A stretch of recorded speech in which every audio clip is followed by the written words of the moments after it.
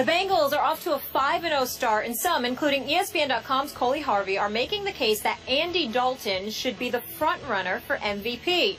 Dalton has thrown 11 touchdowns and only 2 interceptions this season while posting a QBR of 83.7. Stephen A., do you agree that Dalton should be the leader in the MVP race?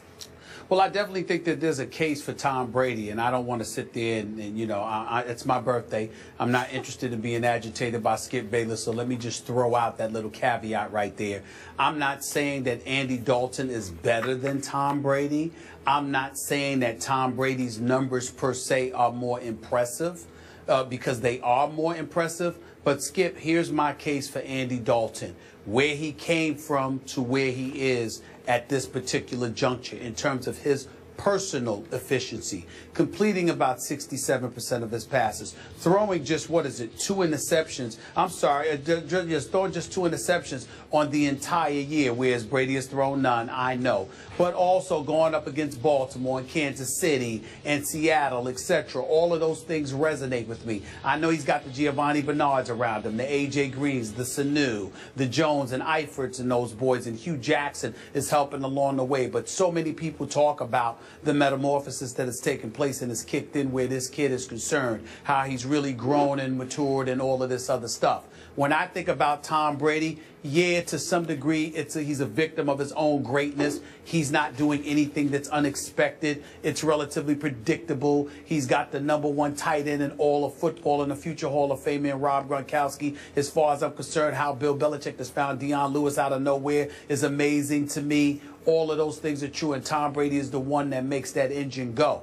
But what I would say to you is a Pittsburgh Steelers defense on the opener with a first-time defensive coordinator in Keith Butler. You go against the Buffalo Bills, which to me doesn't count because despite how great their defensive personnel is, it is Rex Ryan we're talking about here, who Tom Brady and the New England Patriots are clearly incredibly familiar with. And then you had a virtual bye week in the Jacksonville Jaguars and then another bye week in the Dallas Cowboys because they're trying to get their defense together. So I think in terms of the ease in which their schedule has gone, I look at Andy Dalton and what he has done, and I consider it more of an accomplishment thus far, even though I certainly wouldn't say he's better than Tom Brady in any way. Now you have succeeded in irritating me on your birthday with what you just said. And I know you dropped little caveats and little, I can escape hatch here and I can dodge over there. You know, you gave Brady some little props, but you're still making a case for a guy who has no business in the same sentence with Tom Brady. I'm sorry. It just comes across to me as more Brady hate. And I know what you're saying, that there's the old syndrome that operates. The great coaches are never in the running for Coach of the Year because everybody expects them to be a great coach with a great team. And same applies to Tom Brady, great quarterback. So he's too great to even be in the MVP conversation, even though he has 11 touchdowns to 0 interceptions to Andy Dalton's 11 to 2. And I would also suggest to you to fixate on the fact that Tom Brady doesn't have an A.J. Green, a high-pick, deep threat stud receiver. He doesn't have that guy. He's got Julian Edelman, a former college quarterback, taken in round 7. Little Julian Edelman is his A.J. Green. And I realize Brady has Rob Gronkowski, but Stephen A., Tyler Eifert is about as close to Rob Gronkowski as you can get in the National Football League. Talk about a stud target receiver for him, a security blanket. So those are 2 great weapons that he has. So I think it's a pretty level playing field, if not tilted a little bit toward Andy Dalton, because he has a few more weapons, I think, than even Tom Brady has. So I admire, I respect, I'm in awe of what Andy Dalton has accomplished so far. But I don't think he's been better than Tom Brady. I think that's just laughable to me. Well, I mean, I think the Jacksonville Jaguars defense against Tom Brady was laughable. And even though the Dallas Cowboys were slightly better with the arrival of Greg Hardy and Rolando McClain, I still think they're a shell of what they will ultimately end up being. So I look at the New England Patriots as basically been able to have this entire season off thus far against the defenses they've played against because of all the aforementioned items I had mentioned. Steelers with a new defensive defensive coordinator, familiarity with Rex Ryan and what he's going to throw at you, and to me, Jacksonville and Dallas doesn't count. So that's my argument. Okay, keep hating. It's okay. The last two Bengals quarterbacks to win MVP, Ken Anderson in 81, Boomer Esiason in 88, both won the AFC title but didn't win in the Super Bowl. Dropping knowledge on Foles today, Skip. Up next, we're going to party like it's your birthday. Really? But it really is. October 14th, Stephen A's B-Day today. Should we give him the last word? Yes. I think we should. Someone else has some words for you, too, Mr. Smith. First Take is brought to you by New Lee Jeans with Active Comfort Denim. Comfort never looks so good. And Infinity, luxury cars that deliver inspired performance. Friend of the show, Jay Farrow, sending his happy birthday wishes to our own Stephen A. Saying happy birthday, Stephen A. Smith, Usher, Stacy Keebler, and me. LOL. Stephen A., what do you have to say to Jay? Well, first of all, I appreciate it. Happy birthday to you, my brother. Appreciate you. Love you. Jay Farrow, that's my man. Of course, Usher is big time. And for those of you who don't know, Stacy Keebler was special long before she hooked up with George Clooney. I just want to point that out. I just want to point that out. So Jay Farrow's birthday is this is Stephen A's birthday and Jay Farrow's birthday? My man Jimmy Jackson. My man Jimmy Jackson does work for the Big Ten and stuff like that. Used to play in the NBA. It's his birthday, too. Wow. Jimmy! Way to go. It's Libra season, Stephen A., just celebrate responsibly tonight, will you please? I'll do my best. Happy birthday. Bernard Hopkins is here tomorrow.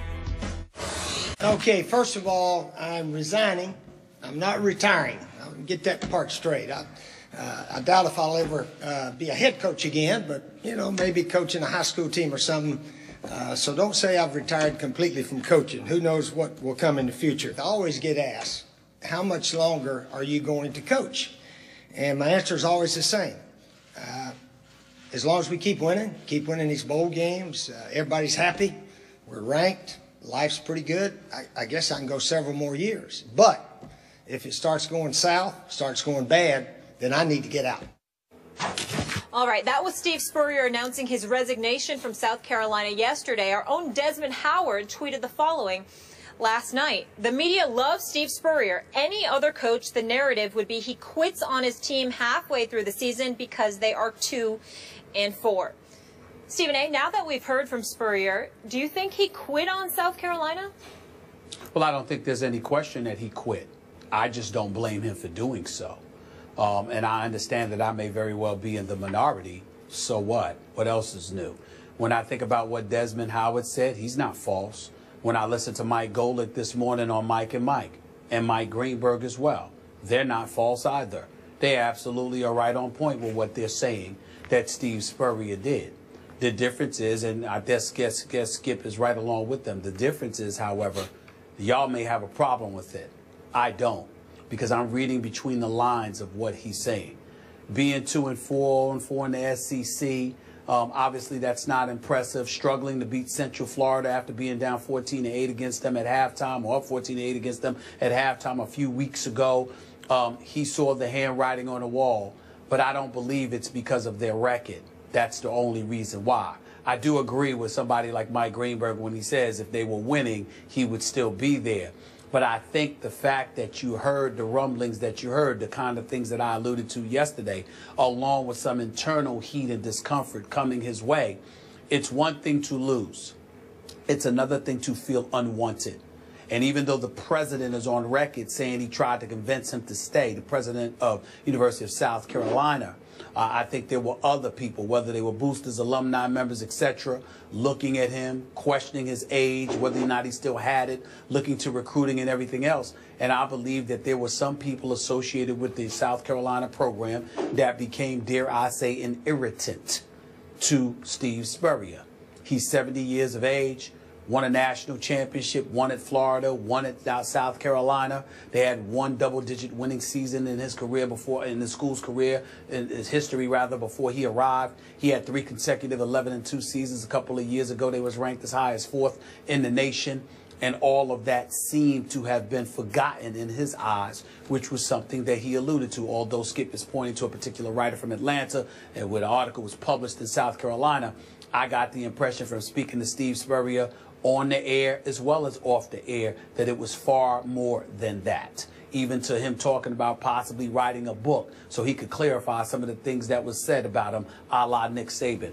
So I think all of those things came into effect, and basically a 70-year-old coach who had accomplished more than most in the sport of college football is saying this university of all people are trying to walk around like they don't appreciate me. The hell with them. I don't need them. I'm out. And I think all of us at some point in our careers wish we could say that to an employer. He did it. I don't mind. I'm right where I was 24 hours ago. I told you I believed that Steve Spurrier was not finished coaching football on some level, and he indicated as much again yesterday, not only in the media conference, but to our Reese Davis. And I believe he wants to coach again somewhere else. I don't think he would turn down a top college job, although it's probably a long shot one would be offered to him. But I'll also stand by this, Stephen A. If, in fact, Steve Spurrier simply walked away with no provocation, no reason, no, he wasn't incited to leave by any internal event we're not aware of, if that happened, if he just saw the handwriting on the locker room wall and said, you know what, we got no shot, and walked out the door, the back door, I don't love it. And I love Steve, but I don't love that.